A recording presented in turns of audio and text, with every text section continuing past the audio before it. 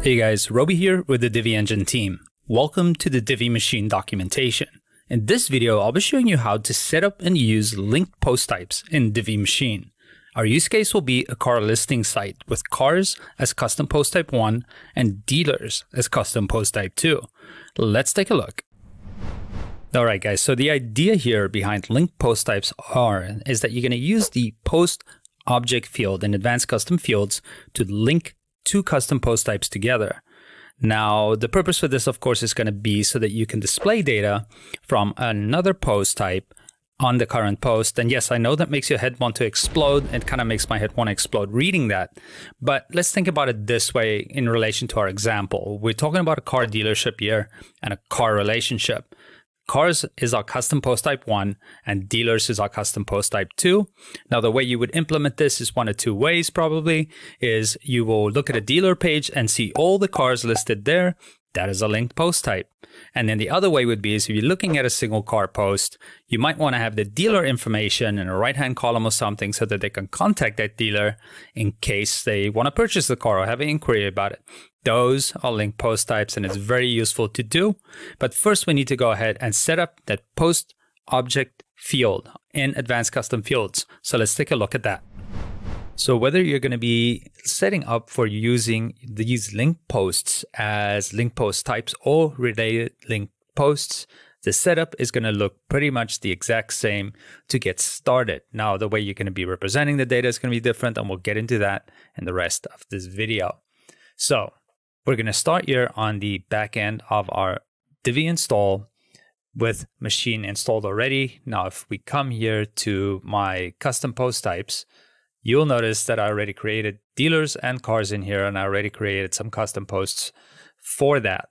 Now, the setup for this is going to happen in ACF. So we need to go to custom fields here, and we're going to create a link from the many to the one relationship. Remember, we talked about that one to many earlier.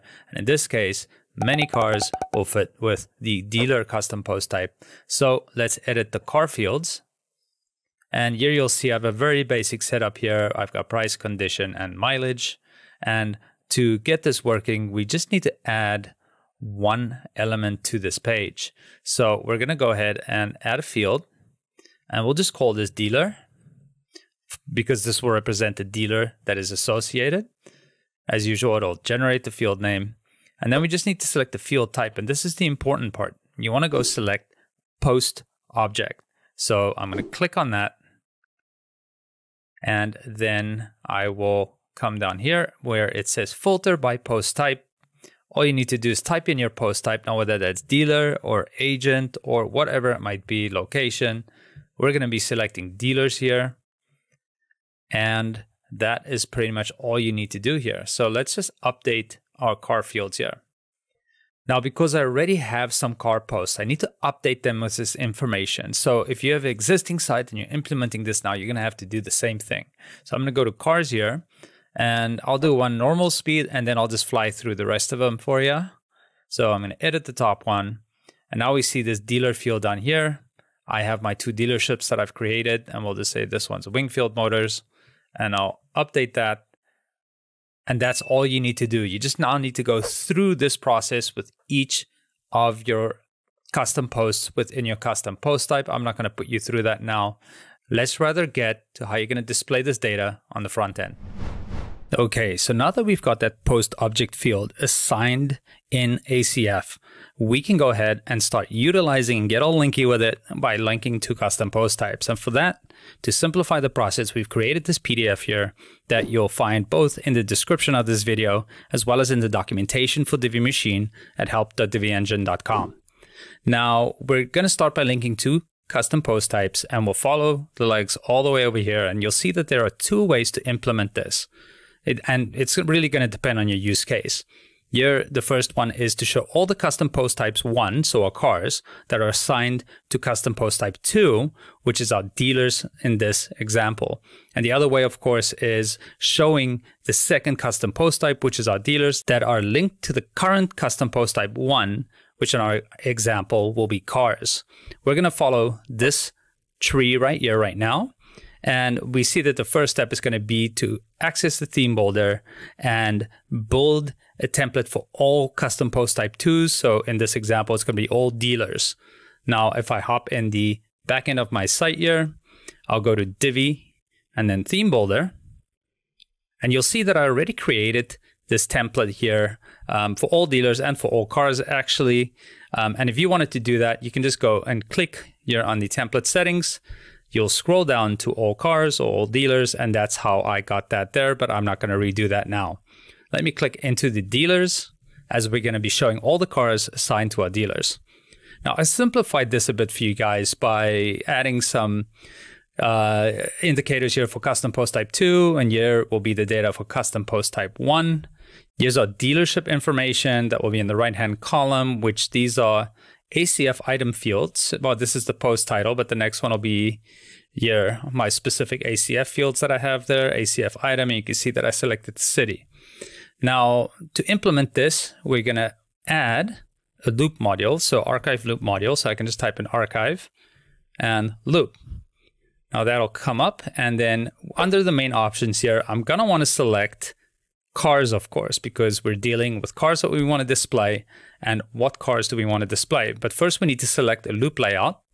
And if you don't know how to do a loop layout yet, definitely check the documentation. There are tons of resources that'll show you how to do this. But I'll go ahead and select my car loop here.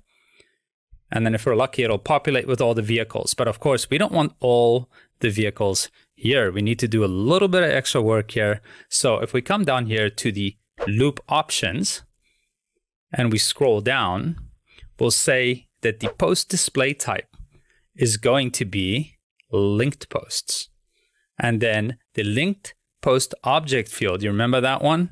We're going to go ahead and select that, and it's on the car fields group, and we're going to select dealer. We're going to go ahead and save that, and then we'll save this layout, and then we'll go take a look at the front end at a car dealership page to see if it's working. Okay, so here I am in the back end with all my different dealers here. You'll see that I did a lot of work. I only made 2. I am going to go take a look at, let's say, Reed's Motor Group, open it in a new tab, it'll load up, and there we have it, 3 vehicles assigned to Reed's Motor Group. And as you can see, we're dealing with the dealer page, custom post type 2, and it's the single page for all dealers, and then the linked car or cars as custom post type 1. But let's just make sure, and then we check out Wingfield Motors here also, and you'll see that it's got different vehicles on the page. Here is this one, all white cars. Conveniently, I did not plan that, but it works out great. And you can see 4 vehicles assigned here and all the information on the dealership. It's so useful to build sites that can do this, because the possibilities are truly endless. It could be a director and the movies that they've directed. Think about an IMDb type site. It's crazy. There's just so much you can do, but it's not where we want to stop, because let's look, when I click in here on a car page, this is where we're going to want the dealership information for the specific car. And then, you can add stuff like contact forms on the page so that people can make inquiries. So let's take a look at how to do that. Okay, so now the second way that we'll utilize this is if we want to show the custom post type 2 that is linked to the current custom post type 1 that we're looking at. So that's going to be the dealer that's associated with the car that we're looking at on that single product page, or just a single page for the cars. And again, we'll need to use the theme builder to go ahead and build this out. And again, within that, there's 2 ways to do it, and we'll look at both of them. But first, we're going to go with this right branch down here, and we're going to be utilizing the archive loop. The other way to do it is to use the ACF item module, which we'll look at last. So let's get into it. Okay, so here I am on the back end of my Divi site again, and I'm going to go to Divi Theme Builder. Over here, you'll see all the layout templates I've created. Now, I already told you about the all dealers here and the all cars, and that I already created these. So I'm going to go into my all cars single post layout. Okay, over here, you'll see that I've also simplified things by, calling out custom post 1 here, and then the linked dealers, which is custom post 2. Here we've got the car information. So these are ACF post items and a button and the post title right there. And here we'll have the linked dealers. And I added all 3 methods of doing this. One is going to be the archive loop. The other one is ACF Item list method, and then the ACF Item loop. But first things first, let's do the ACF loop. It's the easiest one. We're going to add an archive module. Archive loop right here. And of course, now we want to select dealer, as that's what we're working with. And now we need to specify the loop layout. Now I created one earlier. If you don't have one yet, you need to go back and create that loop layout for yourself. And otherwise, you're going to have trouble getting this to work. Next up, we get to go to the loop options.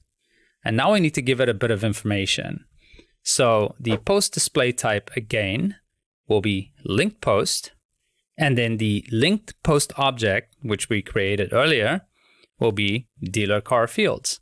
So it's pretty much the same as we set up the inverse of this, where we show all the cars associated with the dealership.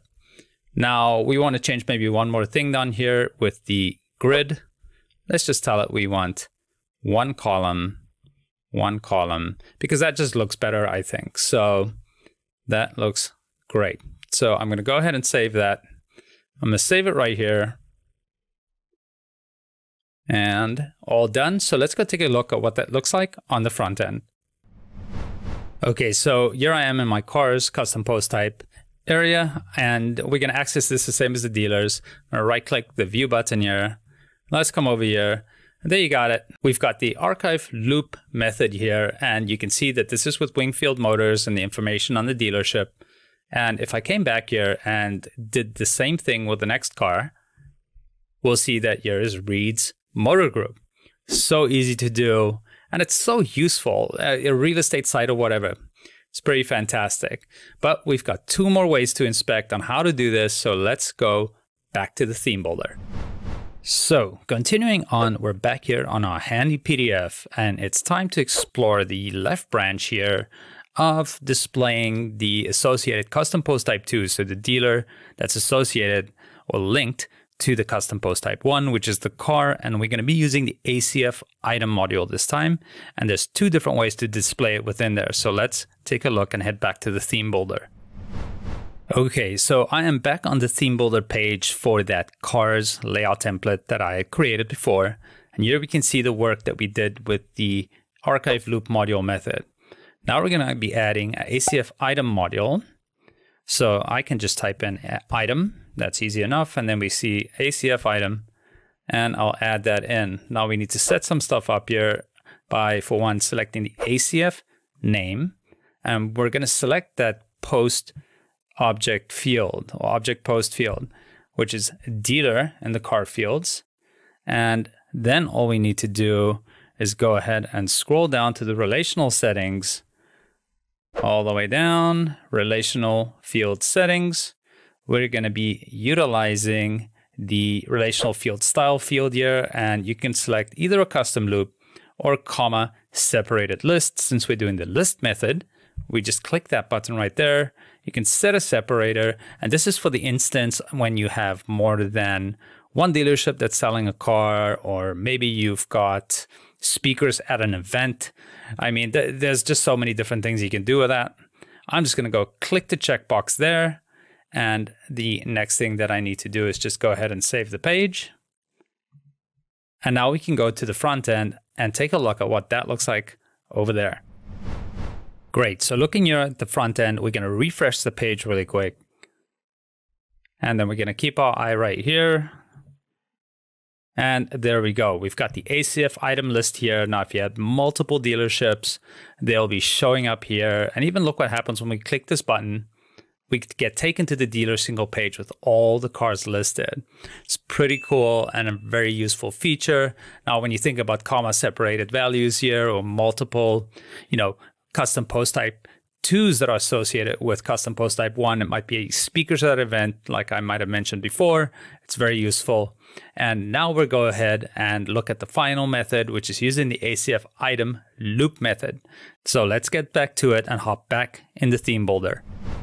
Here we are back on the theme builder page for the single page all cars, and you'll see all the work we've done so far. So let's go ahead and finish it up by adding another ACF item module. So ACF item, click on that. And for ACF name, you guessed it, we're going to go ahead and select that object post field, and that's dealer car fields. We'll scroll down here to the relational field settings, click on that, and this time we'll utilize car loop layout. And this is so easy. We'll just go ahead and select the dealership. So dealer loop, I've got two different ones. I'll just use this one. It's got more information on it. Or actually, let me show you the other one just to show that you can use different loops. And this one has a little bit less information. The top one has all of the information. And now you can adjust things like the grid columns, because when we look down here, that doesn't look fantastic. We'll just put one grid column for all of them. And don't mind the Audi RS6 there. You'll see on the front end in a second, once I've saved all of this, that it works just fine. So let's go take a look on the front end and refresh our page. Great, now the moment of truth. Let's see, we've got two working methods to display the custom post type to a dealer that is associated or linked to our custom post type 1, which is our cars. So let's refresh the page and make sure things are working just fine. There we have it, folks. We have got the Wingfield Motors logo and title there. And like I mentioned, we use two different loops here that have different information. So think about the different ways you can also utilize that. Maybe you have other associated or linked posts that you want to display on this page, but you don't want, to be so mouthy with all this extra information. So there you have it. This is linked post types in two ways, two flavors, where you can either show all the items that are linked from custom post type 1 to custom post type 2, or cars and dealers, or you can show the information of custom post type 2 on the current post type 1, which is the car. And that sounds so crazy, but hopefully that doesn't make your head explode anymore. That's it. So if you didn't find the answers you were looking for in this video regarding Divi Machine, check out the documentation at help.diviengine.com. And if you're really stuck, definitely contact our support team and somebody will be sure to help you out real quick. So guys, this has been Roby with the Divi Engine team. I'm going to catch you in the next video. Bye for now.